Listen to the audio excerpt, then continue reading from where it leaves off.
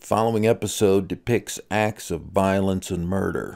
Listener discretion is advised.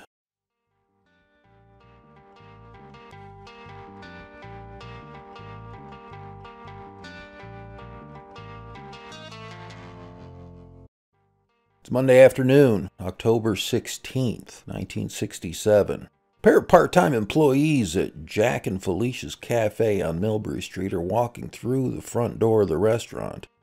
They're stopped in their tracks as soon as the door swings open. There, lying dead on the floor of the bar, is owner John Jack Zuromski.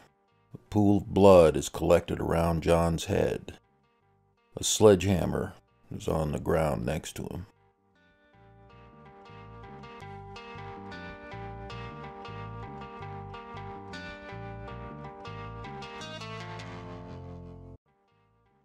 Unsolved Worcester is brought to you by the following sponsors. Follow the crowd through the doors of Donut Homies and say hi to Haley Noel, the donut queen of Worcester's Canal District. This month, the specialty donut shop features special flavors like strawberry shortcake and champagne glaze. Donut Homies is open inside the Worcester Public Market at 160 Green Street every Wednesday through Sunday at 11 a.m. Online ordering with delivery and pickup options is available at donuthomies.com. Follow Donut Homies on Facebook and Instagram for monthly menu drops, specials, and more. Donut Homies, everything sweeter with the homies.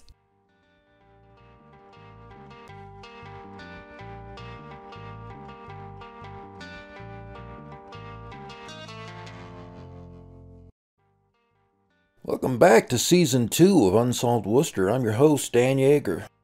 We stay in the late 1960s for Episode 3, marking the first of a stretch of unsolved murders that all take place in Worcester's Canal District and Green Island neighborhoods. In today's episode, we explore the murder of restaurant owner John Zuromski in October 1967. John was found dead on the floor of his Millbury Street restaurant, Jack and Felicia's Cafe. Unsolved Worcester will take a deep dive every Tuesday and Thursday into the unsolved murders and missing persons cases under investigation by the Worcester Police Department's Detective Unit. We will be looking to the past, to unsolved murders as far back as the early 1950s and 60s. The approach to Unsolved Worcester is this: shine a light on each of these cases, put a life behind each victim's name, provide a timeline of events and important details, and ask questions that still need to be answered. Our goal is to remind residents of the Worcester area, both past and present, that there are dozens of unsolved homicides and missing persons cases that need resolution. We hope we can be the spark needed to solve a case.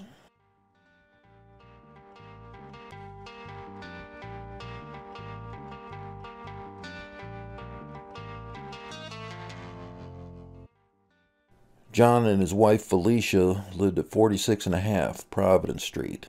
Today, the three-decker no longer exists. It's now a parking lot for the Church of Pentecost at the corner of Providence Street and Waverly Street.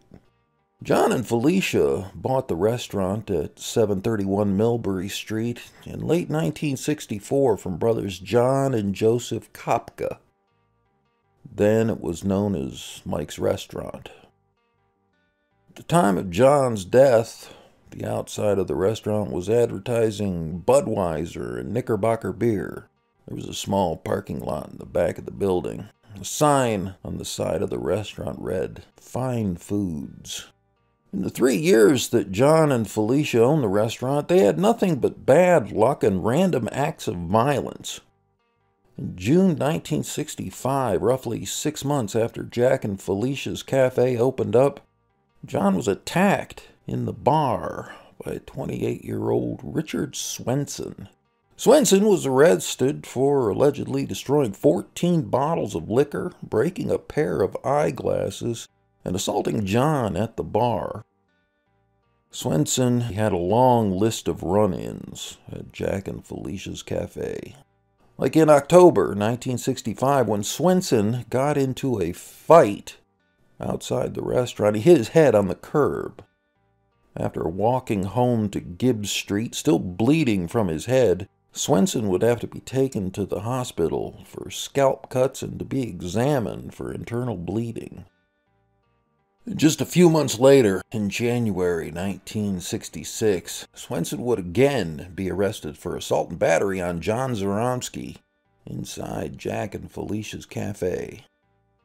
Just weeks after John's first run-in with Swenson, in June of 1965, John was closing up the bar on July 11th, 1965, when a pair of men tried breaking into Jack and Felicia's cafe. They smashed the front door glass, but took off on their motorcycles when they realized John was inside. 1 year later, in July 1966, after being refused service, an unidentified man returned to the restaurant with a 16-pound sledgehammer and started smashing booths and chairs. A customer had to force the man out of the restaurant using a bayonet found in the restaurant's back room. Police didn't identify the man with the sledgehammer, but surprisingly, it's unlikely to be the same sledgehammer found next to John's body in October of 1967. We requested police reports from the incident, but the Worcester Police Department's Record Bureau said the records from 1966 no longer exist. In February 1967, John was robbed and beaten inside the restaurant by two young men. John was hit over the head and knocked unconscious. His assailants got away with $100. Up until John's murder later that year, all else appeared quiet at the small Millbury Street bar and lounge.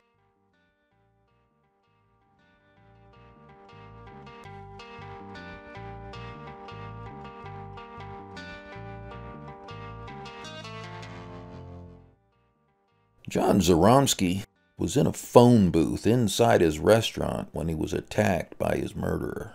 Police believe he was struck on the head multiple times with a 12-pound sledgehammer that John had kept in the restaurant's kitchen. According to a report from the Telegram and Gazette, John used the sledgehammer to demolish property he owned on Pattison Street, near his home on Providence Street. John was found with a blood-soaked bar towel under his head. He had fallen to the ground from the phone booth. While John's autopsy showed he had a hairline fracture in his skull from repeated blows to the head with the sledgehammer, it wasn't what killed him. A .22 caliber bullet was found lodged in John's brain. He had been shot in the head just above the temple after being hit in the head with the sledgehammer. Police believe John was killed only an hour before his body was discovered by his employees.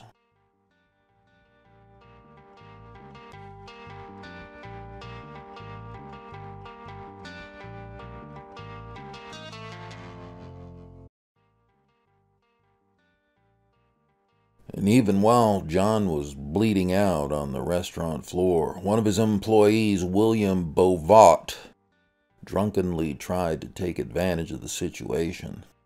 Bovat was one of the employees who found John dead on the restaurant floor. He had worked at Jack and Felicia's for 6 months, sweeping the floors. In the hysteria of finding John's body, the 47-year-old Bovat made his way to the restaurant's register, stole $40 from it.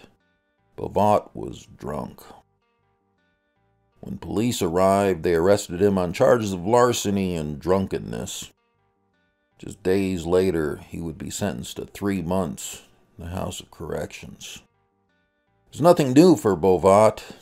He had spent the better part of 3 decades in and out of jail for multiple arrests for larceny and breaking and entering, stealing things like clothing, a typewriter, copper wire, and cash. By 1970, within 3 years after John's death, the restaurant liquor license was transferred to the then newly constructed Howard Johnson Restaurant and Hotel on Southbridge Street. The hotel was demolished in 1999. Today, the building at 731 Millbury Street no longer exists. The property is owned by the Massachusetts Department of Transportation Highway Division. In the mid-1990s, the property made way for a ramp leading up to a pedestrian bridge connecting Millbury Street to Quinsigamon Village over Route 146 as part of the Millbury Street reconstruction and the new 146 connector.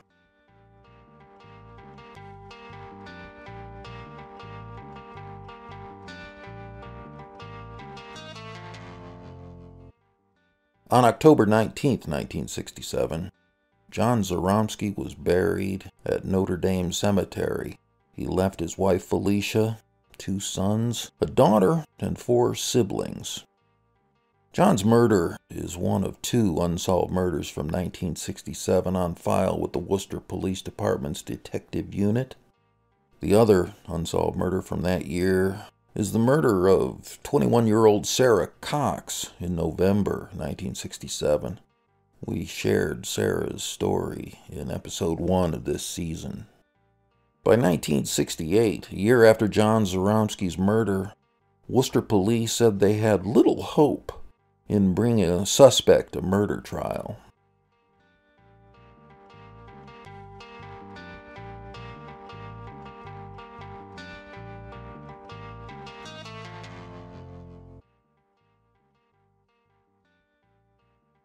If you enjoyed listening to this episode, please consider clicking the like button for us. And if you subscribe, the next episodes will show up in your feed. Click the bell on the right and you'll get a notification when the next episode is ready. If you have any thoughts you'd like to share, please leave them in the comments below. We do read them all and respond to as many as we can. Thank you for listening. I'm Dan Yeager. Anyone with information about the murder of John Zuromski has to contact the Worcester Police Detective Bureau at 508-799-8651 or send an anonymous text to 274-637. Write TIP WPD and your message, or send an anonymous web-based message at worcesterma.gov/police. Come back on Thursday when Season 2 of Unsolved Worcester continues with another murder on Millbury Street. This time we look at the unsolved murder of 26-year-old Eddie Wheeler in December 1998. Be sure to visit Unsolved Worcester on Facebook, Twitter, and Instagram at Unsolved Worcester. Listen to all episodes for free at unsolvedworcester.com and podcast streaming platforms including Spotify, iTunes, and more. Special thanks to the Worcester Public Library, the Worcester Police Department, the City of Worcester, Ron Scott at New England Sky Picks, and our sponsors for making this possible. The Unsolved Worcester podcast music is provided by Tom LaBelzik of the Worcester Jazz Collective. This episode of Unsolved Worcester is written and produced by Pat Sargent. Drone footage provided by New England Sky Picks. Videography and editing by Colin Turner. Victim images are courtesy of the Worcester Police Department. Sponsorship information announcer Chandler Walsh. Be sure to check out the video for this episode with exclusive aerial views and more on our Unsolved Worcester YouTube page. Don't miss another episode. Click the notification button to get alerts when new episodes of Unsolved Worcester drop.